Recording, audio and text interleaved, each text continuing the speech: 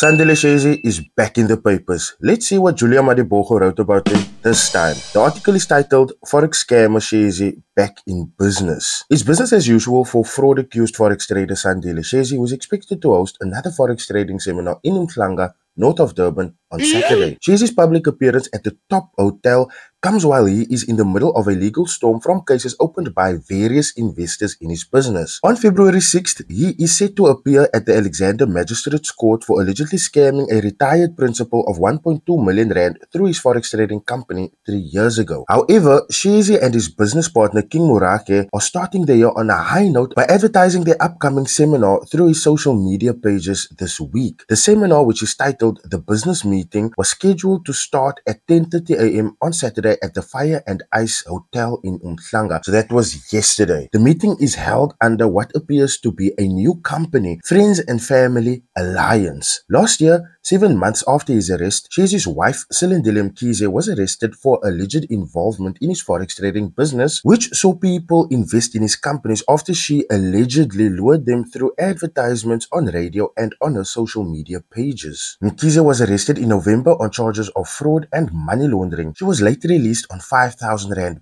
bail. I see in this article there's also a little piece about the principal that lost the payout.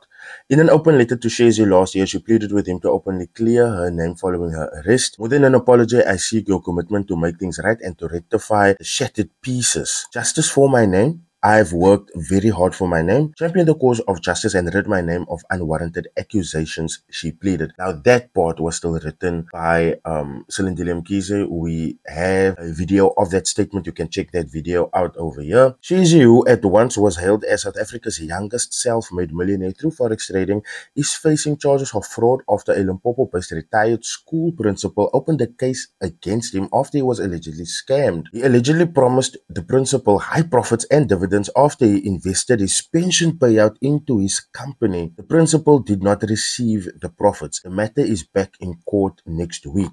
So in court next week, Sandile Shezi will be appearing for the case of fraud that has been made against him by the school principal. I'm not sure how well he's going to be faring in this case because Sandile Shezi is not FSCA registered to be taking money from people, to be soliciting funds from the public. And then secondly, he is not FSCA regulated to make investments or to trade on people's behalf. This is going to be a really tough case because not only is Sandile Shezi embroiled in this, you must also understand that Silindile Mkhize has also been dragged through this. Now, according to her, she has no involvement in this. She has never used the radio station that she worked at to lure people into his investment schemes. She also said that in her statement, but she has now been dragged in this case. I don't know how this is gonna be for her. I don't know what the outlooks for her is gonna look like, but as you guys can see, it seems like Sandile Shezi is using her name as toilet paper and he is literally wiping himself off her as she has went to the public to plead to him to clear her name